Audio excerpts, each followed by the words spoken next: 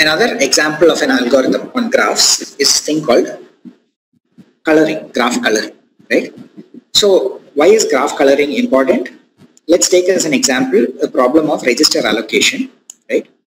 Now this is again something which we will look at a little bit later, but you can get the gist of the problem in a relatively simple example out here. Let's say that you have a code, written in a language like C, which basically has these instructions, right? A equal to B plus C, D equal to A plus C, F equal to D minus 1.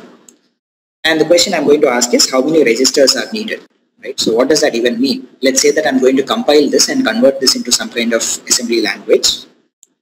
An example, it could look like this, right? There are 6 variables, A, B, C, D, E, F. So it looks as though 6 registers might be needed, right? And the code itself could look something like this, right?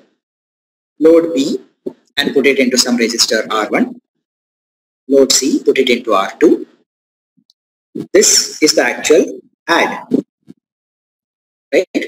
So R3 clearly in this case corresponds to A. Then load E into R4.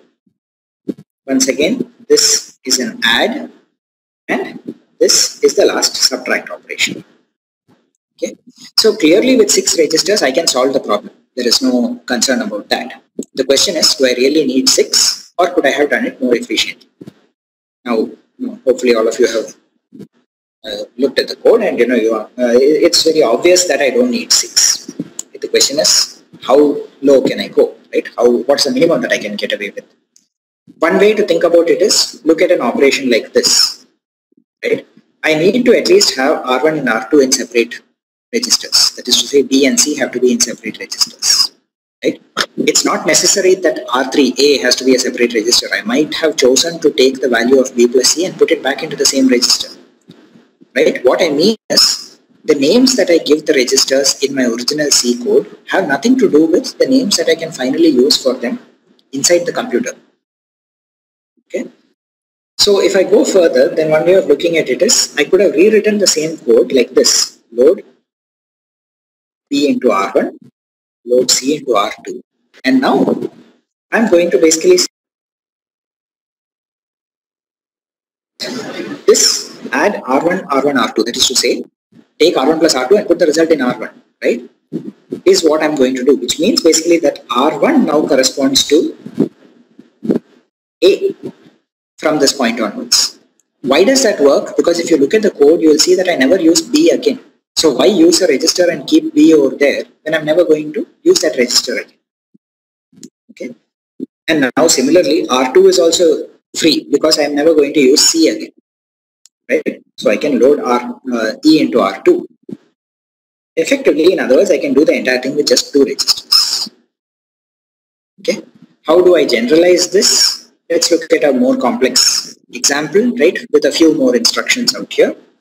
What I can say is, I can take this particular problem and construct a graph, right? I've used dots over here instead of circles to indicate the different nodes in this graph. A, B, C, D, E, F, G, those are G and H, right? These are the different variables present in the code that I have. Now, once again, right, you look at this code and it's very obvious that F, G, H, there are like a whole lot of variables I'm bringing in over here for no particular reason, right? I could probably have reused some of the variables. For example, by the time I'm computing F, I see that A never appears again on the right hand side. I don't need the value of A anymore. I could just have used A equal to D minus B. That might have worked. Okay. So anyway, point is, every time I have something like B plus C, it means that I have a constraint. B and C cannot be in the same register, right? So if I go down that set of instructions, I can see that A and E cannot be in the same register, D and B cannot, B and E cannot, C and E cannot, right? These, in other words, are conflicts which I cannot have 2 of these values in the same register, right? Because at some point in the code, they will have a conflict. Okay. Now, I can take this and I can basically say I'm going to treat this as a problem of how do I color this graph, right? How do I assign colors to each of the vertices in such a way that no 2 adjacent vertices, that is vertices that are joined by an edge, have the same color. Okay. Let's take a look at sort of a greedy example of an algorithm that can be used in order to solve this, right? What I'm going to do is take the color blue and give it to edge, right? Why edge? Something, it was the leftmost vertex that I could see, right? Now, is there any conflict with edge? No, nothing that I can see. So fine, I can go ahead and assign G also the same color, right? Same with F. Now I assign it to A, but at that point I have a problem. It means that I can no longer assign that color blue to the vertex E. Okay, there's a conflict between A and E. But I can still assign it to B. So let's go forward, assign it to B. And at that point I find that everything else has a conflict. I can't assign it to anything else. Okay. So now change colors. Give green to C. Okay. Once again I have a conflict with E, but there's no conflict with D. So let's go ahead and assign the same green to D as well. Okay. And now that I've done all of this, I can go forward and finally assign red to E. So in other words, I have managed to color this entire graph with 3 different colors. The interpretation is that I could have implemented this entire piece of code with 3 registers, right? And which registers, they essentially correspond to the different colors that I have assigned. Because as long as I have those colors, it means that there will be no conflict at any point in time. Okay. Now, this is interesting, right? It is a very simple algorithm to implement. Does it always work? Let's take an example, right? So this is another graph that I have got, which again looks fairly straightforward, right? There are a lot of edges over here. But let's go ahead and use exactly the same algorithm that I used just now, right? Take the color blue and assign it to 1. Okay. Now, obviously, it means that there are problems with all of these edges, right? I can't assign that same color to any of these, right? So 4, 6, and 8 are out. But I could still assign it to any of the others. So let me pick 2. Now what happened? 4, 6, and 8 were already out because of 1. But now because I assigned it to 2, it means 3, 5, and 7 are also out. Okay, which means I need to choose a new color. Alright, go forward, take 3 and give it green, which means that at this point 6 and 8 are out. Right? I still have 4, 5, and 7 to choose. Choose 4. 6 and 8 were already out. 5 and 7 are also out. And I end up having to choose one more color. Right? Now go to yellow for 5 and go to 6. Once again, 7 and 8 have conflicts. So I need a new color for 7 and 8.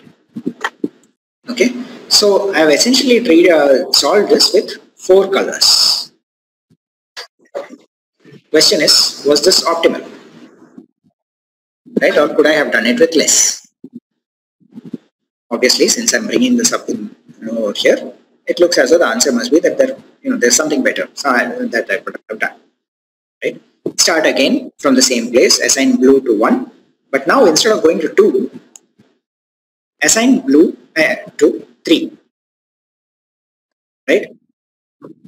3 does not conflict with 4. Right?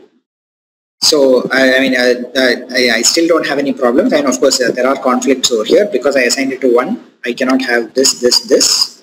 3 also essentially rules out these, right? So now I basically, because of 1, 4, 6, and 8 are gone. Because of 3, 2 is also gone, but 5 and 7 are still there, which means I can now assign it to 5 and I can assign it to 7. At this point, everything is conflicted, right? Choose the next color, red goes to 2, but it turns out that I can just use red for everything else as well. Okay, so this is an example to show that the simple algorithm that I came up with for coloring, right, which in fact I can write this way, the algorithm that I have, I start off by saying this is the active color, right? I'm just giving it a number instead of a color. I will basically take the non-empty nodes, color them, and delete all the neighbors. Right? Once I have done this, once I have run out of possibilities over here, I go to the next color and repeat until the entire graph has been colored. Okay, I will leave it to you to sort of go through this graph and this algorithm and understand how it works, right? But the important point over here is it is not optimal. It is not guaranteed to be optimal, right? That is why I have used the word heuristic instead of algorithm. If I take a look at the running time of this, essentially what I'll find is that, I have something which goes like this can go V times, this can also go V times, this could also potentially go V times. So running time of this could be something like V cubed, right? Which is not great, but on the other hand is still polynomial. It's not exponential running time. Okay.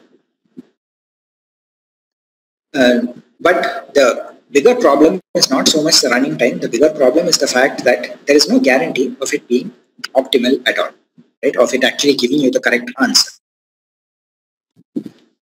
So to summarize, right, we need some kind of a basic understanding of algorithms in order to appreciate EDA problems. What is EDA? Electronic Design Automation. And one important thing to keep in mind over here is the algorithms that I'm talking about over here are not actually the algorithms that are the DSP algorithms, like the fast Fourier transform or the discrete cosine transform, right? Those are also algorithms in the sense that they are once again a sequence of steps in order to solve a problem. But over there, we usually have a fixed size. For example, I would talk about something like a 512 point FFT or 4096 point FFT. I really don't care about million point FFTs or billion point FFTs, right? So the asymptotic complexity as n becomes larger and larger is not so much of an issue for a DSP algorithm, or rather that's not the main thing that we are focused on, right? And the other thing that I wanted to bring out was the fact that there are a lot of graph theory concepts and algorithms that are used. They will all continue to be used in a lot of the remaining part of the course as we move forward. And some of the terminology that we have associated with this is something that you need to be aware of.